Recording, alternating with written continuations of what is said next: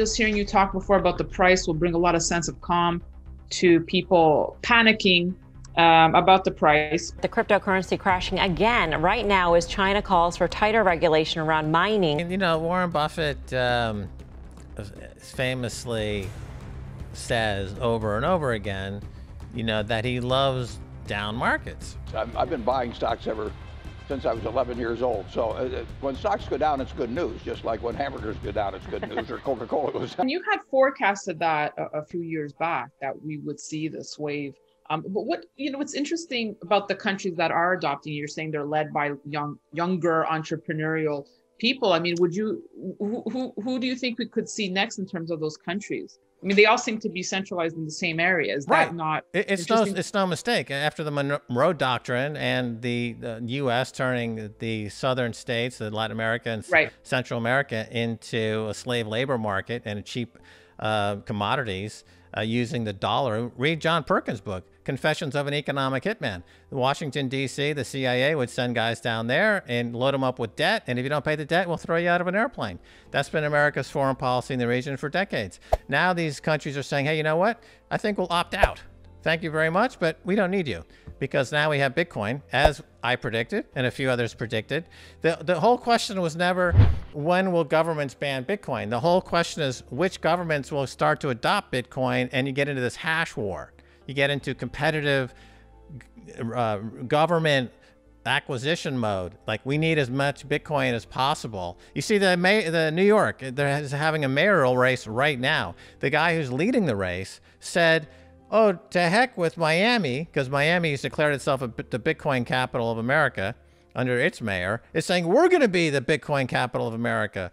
New York City is going to be the Bitcoin capital of America, according to the mayoral candidate. He just came out with that this week, right? So that's what I've been saying is going to happen. There's going to be competition to get the most Bitcoin, mine Bitcoin, and get the most businesses, Bitcoin businesses. That's what we're going to see happening. It's called game theory. It's baked into the protocol since day one, and now it's playing out on the sovereign level, as we predicted for many years. So there's not going to be any banning of Bitcoin. There's going to be those countries that are smart enough to get in now and reap the benefits, and then those countries that'll wait and be, suffering. It will be really interesting to see who will be added next to the list. Well, so clearly in the region, as I said, Paraguay just came out today and said we're joining. My understanding is that Guatemala is ready to go. So it's when you. But I mean, like a European country. If someone like a country in Europe were to come out and say it, that would be huge. Right. What they can't afford not to.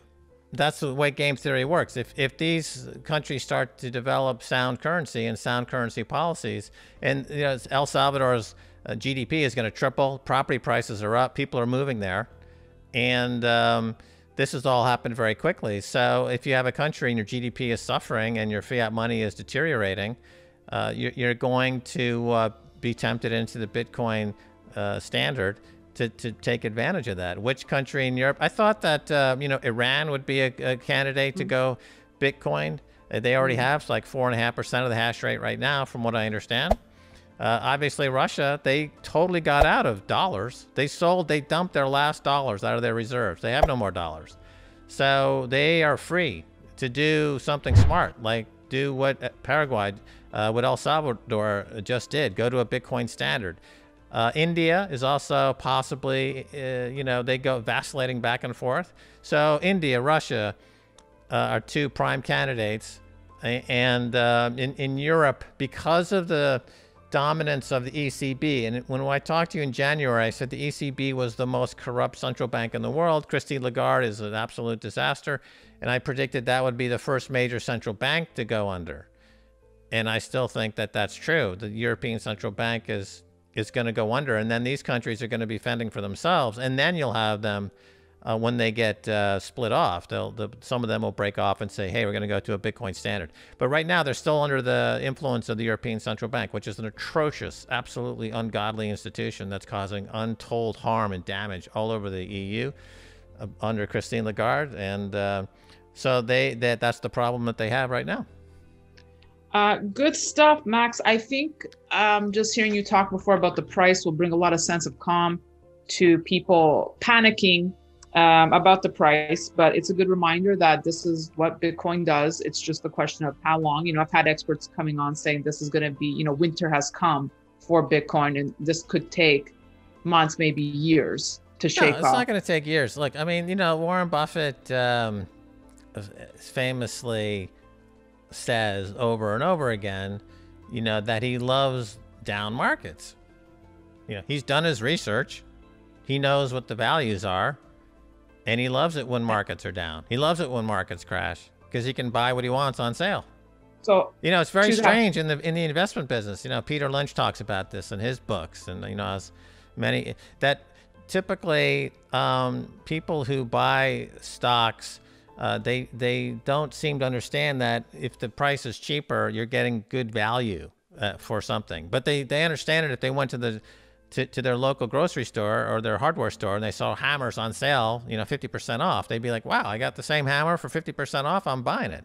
Well, here you got Bitcoin, which is on sale right now. It's the greatest monetary network in the world. You know, the adoption of Bitcoin right now at 150 million users or so is about where the internet was in 1997. Now, I was on doingit.com in the 90s. In 1997 is right when Netscape went public and you had the whole explosion of the internet as we know it today.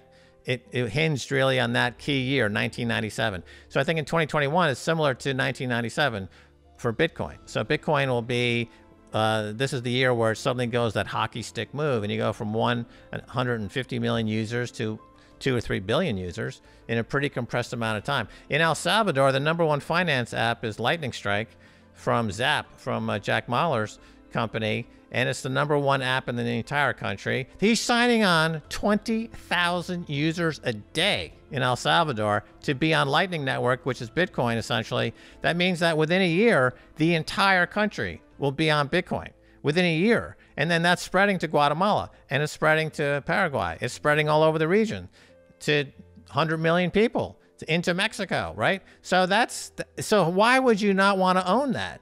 If you had a chance to buy the internet in 1997, when only 150 million people were using it, and somebody said, "Hey, you know, for $35,000, you know, an option here, a share, you can own a piece of what will become the dominant communications network of the globe," would you pass up on that deal? No. Same thing with Bitcoin. Why would you not own it at this price? Because the $500,000, $600,000 price is baked into the cake at this point. There's virtually no bear case. No matter what Frank Juster says, there is no bear case. You know, I listened to the debate. None of those points made up, but he's not the only one. None of the bears, none of those points that have held up. They're just recycling the same old FUD. Fear, uncertainty, and doubt over and over and over again. They can't even come up with anything new. Well, you know, a lot of the gold bugs this week were coming out saying, hey, Bitcoiners, we told you so. You want to park your wealth in this? Look at the kind of correction you'd have to stomach. Well, again, it's a trade-off. Do you want guaranteed increase in purchasing power with a little volatility? Or do you want to be in paper money where it's guaranteed loss of purchasing power? And I use the word guaranteed. Or with gold, which is just going sideways. Gold is a captive market. You don't get good price signals in gold. It's not going anywhere.